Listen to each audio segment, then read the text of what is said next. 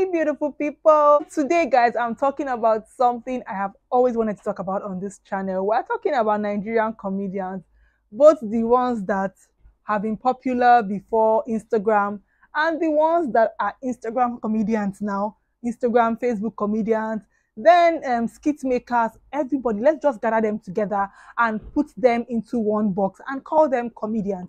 I will try not to mention names because I'm not trying to put down anybody's effort or put down anybody's work. As a content creator, I know that it's a lot of work. It takes a lot of work to create content. It takes a lot of work to put the content out there. And also, sometimes it takes a lot of work to try to get that content to get reception. That is why I don't want to call a lot of names today. So we're talking about them today and how they need to stop the kind of thing they are doing. Basically, I'm exposing them and some of their laxities in this video. So don't go anywhere. I'm Rosy Kech. Thank you so much for tuning in. If you're a returning subscriber, thank you for always coming back. If you're new here, welcome to the channel. Please don't fail to hit the subscribe button, like this video, and please share if you can. So guys, I think a lot of Nigerian comedians need to suspend. They need to calm down a little bit because sometimes I listen to Nigerian comedians, not all of them. Some of them are great, some of them are amazing, but sometimes when I listen to them crack what is supposed to be a joke and people are laughing, I'm just literally waiting for one person to have maybe the reaction I have. And when I see those kind of people, maybe in the crowd of where the comedy show happened, when I see one or two people who are not really laughing the way I'm not laughing, I'm like, okay, I'm not alone in this. And at a point, it's like, do I get to question my sense of humor? But no, my sense of humor is intact because if you know me personally, I have a very loud laughter. I probably will have the loudest laughter in the room. I have a great sense of humor. So yes, I know, I trust that my sense of humor is in check. Everything is going well. So it's just that what that comedian said was not funny. When they say what they say, sometimes people are laughing and the only way my body reacts is cringe. Some things are extremely cringe-worthy. Those things were not funny. And I think that people need to talk about it more because you see Nigerian comedians talk about sensitive topics, people being abused and all those things. You see Nigerian comedians joke about it. Now it's different that you want to use your comedy to sensitize people. It's different that when you went to do that joke, the point was to say, okay, let's laugh at the middle and see the repercussion of people's actions towards the end. Now it's different. I understand that comedy is your means of passing information. So you want to use your art to create awareness, pass information, then we can understand. But not when you're using your art to literally laugh at these situations from beginning to end. How is that funny? So we have to know that a lot of Nigerian comedians are insensitive. That's the word. I have to use big words for them. Some of them are demeaning, like they will literally insult somebody and call it a joke. See, let me tell you something. Maybe this is why I don't have a lot of friends. Don't insult me and call it a joke. You are stupid is not a joke to me. Something is wrong with you. Maybe some people can say, oh, you are uptight. I don't really care because I'm probably never going to insult you and say it is a joke.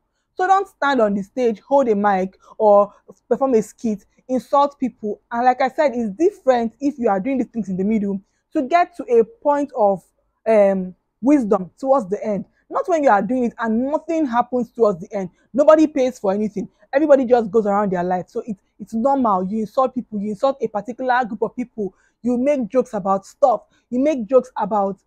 Literally, you see people... Okay, we know that maybe somebody is not wealthy. The person is hustling. You make jokes about those things. Insulting somebody for being poor. Listen, Nigerian comedians are... and that's why I don't listen to a lot of comedians.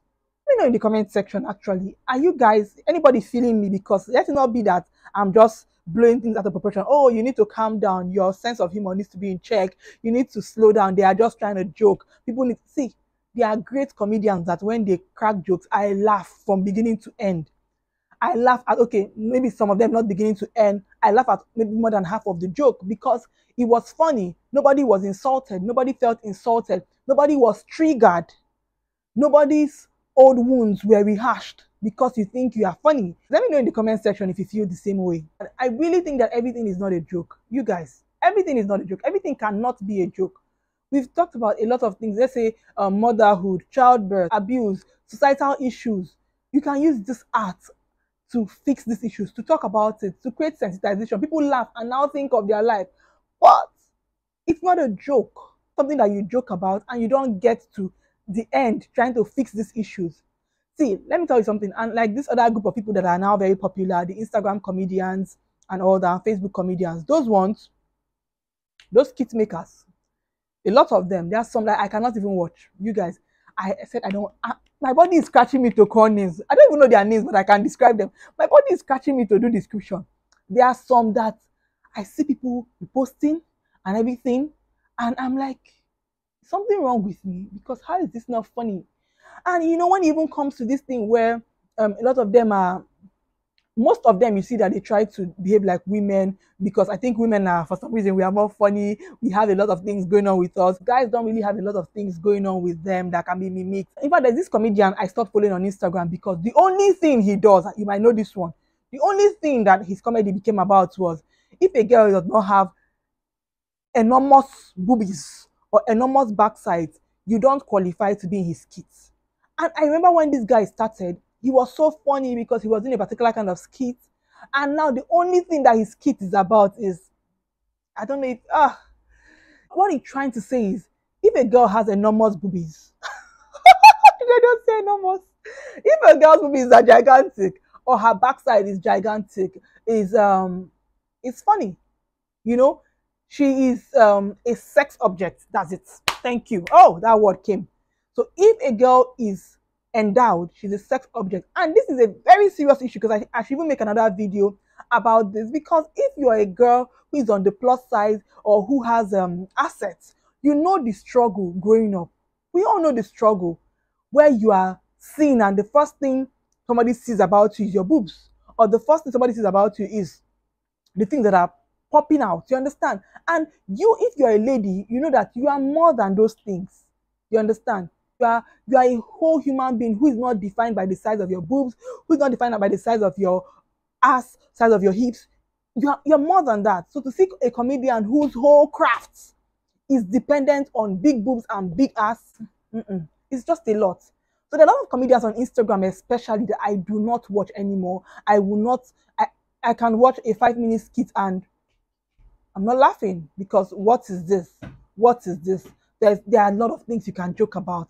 And I just really hope I'm not being uptight in this video, because yeah, I do it for my body, but you guys will bear me witness that a lot of Nigerian comedians, a lot of them, are no longer funny. They're just insensitive. They are just sexist. Yes, they're just demeaning. Don't know how to talk, when to talk. They do not know. And maybe this is why Will Smith stood up from his chair to go and give Chris Rock one small touch on his face.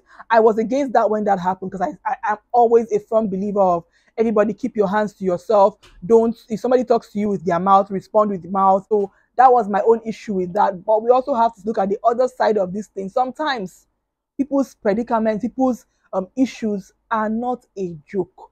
So you see that even as Will Smith stood up to go and give Chris Rock one dirty tawai, you can collect tawai for the things that you do.